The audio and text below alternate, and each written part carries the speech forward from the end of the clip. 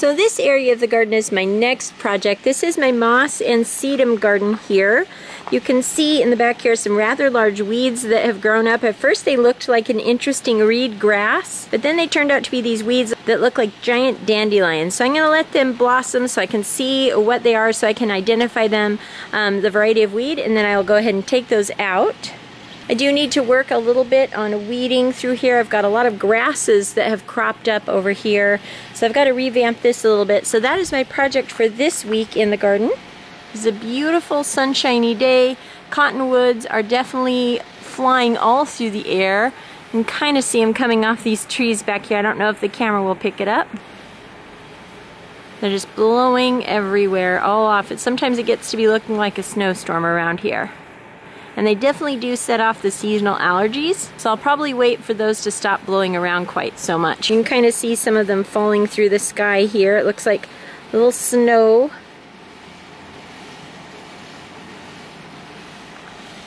There's a big bunch of them there.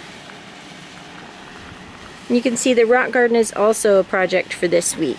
Okay, just an update on the garden. This is the corn patch here. You can see it's doing really nicely. They are growing really well, and I need to thin these out now. I also need to thin out the green beans here. They're also doing really nicely. Here are the peppers. They're also doing pretty well. It looks like I need to do a little bit of weeding and also get some water on these, but they are starting to flower and look like they'll be doing really well the rest of the season. The garlic is getting really close to the time that I'll harvest it. You can see here a little round curlicue. That's a garlic scape. You can actually eat those. I don't think I'll eat those this year. I might grab a few out to toss into one of my dishes, but otherwise these are getting real close to time to harvest.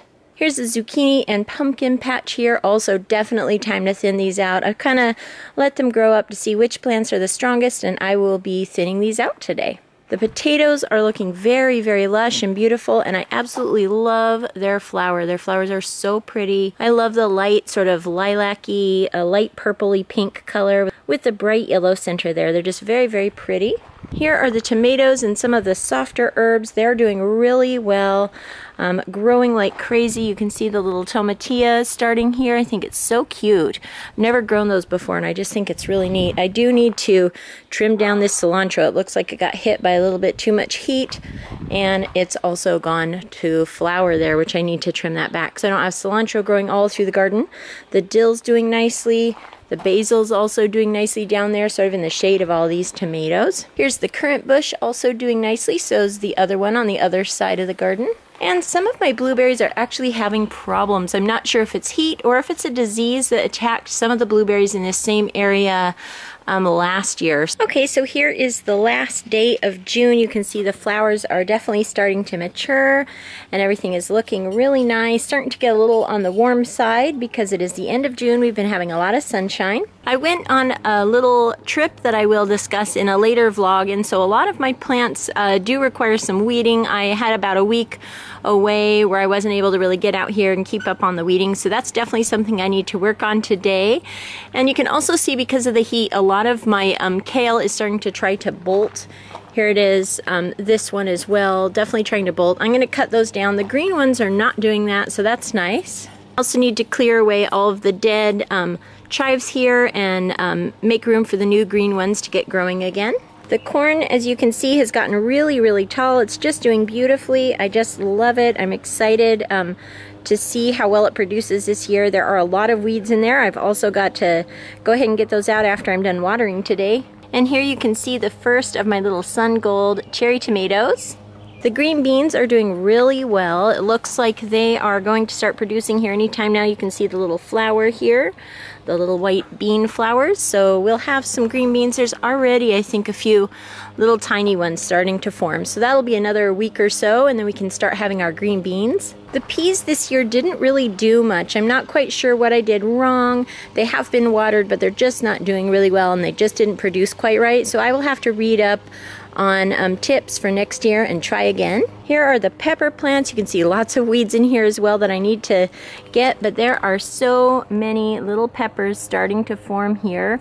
You can see one right there and a couple right here, so definitely time to start harvesting some of those. And today I'm going to harvest all of my garlic and get all those weeds out. Here's some of the flowers in the blueberry patch here. Also needing to do a lot of weeding here. It's that time of year. Here is the zucchini and the pumpkins. They're doing well. They're also starting to produce little tiny zucchinis here. And the pumpkins are starting to send out their runners. The potatoes are getting close to being harvested as well. And the tomatoes are doing great. You can see so many here on the vine. A lot of those. We'll have a good crop of those, as well as the tomatillas here. And the parsley is doing really well, but the cilantro did not make it through the summer.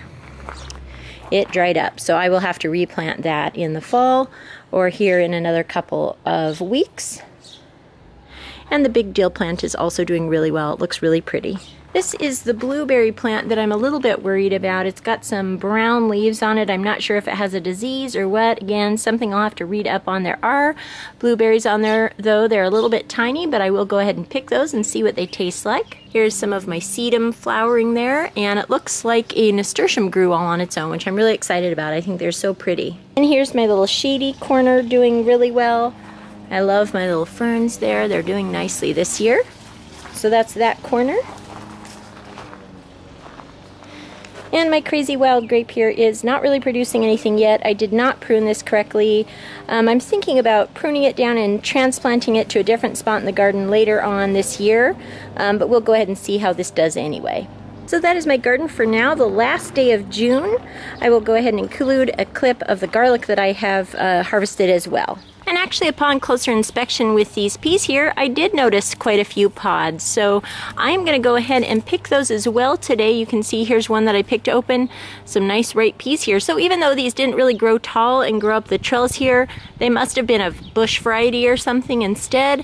I will be able to pick some of those and get them harvested today and show you what that looks like as well. Okay, so I've got the garlic bed all harvested and weeded. You can see some here and then also some here in the wheelbarrow. I'm actually putting these in the wheelbarrow to move them out of the way of the hose so they don't get wet. They have to dry in the sun for a bit. So I'm going to go ahead and put those in my wheelbarrow and get them all laid out. And after I water the garden a bit, I'm going to go ahead and get some of the weeding done. So here I've laid out all the garlic that I've harvested in a slightly shadier part of my yard so that they don't cook in the sun tomorrow. I'm going to let them dry out for a couple of days before I brush off the rest of the dirt and bring these inside. I'm actually really happy with the amount of garlic that I have. Some of the pieces look like they were in the ground a little bit too long and the rest look really good. So I'm really excited about that. A fun garlic harvest here, and I'll be able to use this in my cooking for the rest of the year. And here are the few peas that I was able to pick off of our pea plants. I'm going to go ahead and get these all cleaned up and shelled and then show you what that looks like. And one of the most surprising harvests of all today, my first egg from the chickens. It's very cute and tiny. I believe it was my barred Plymouth Rock that was laying this earlier today. She made a little nest in there in her little coop. She hasn't quite gotten used to the idea of using the nesting boxes, but that's okay. It's a precious little egg and I am super happy about that. So that is another exciting harvest today from the garden for my sweet little chickens here. They're currently having a little bit of cornbread there and they gave me a beautiful little egg. So these are the peas that I got from our pea harvest. Not very many, just enough for about one serving. But that's okay. It wasn't a complete loss and it was just a really small sort of experimental planting. I think I'll try a different variety next year. But what I like to do when I have a very small harvest of green fresh peas is turn them into a nice fresh green pea puree and serve it on crostini. That's what I did last time I had a small harvest.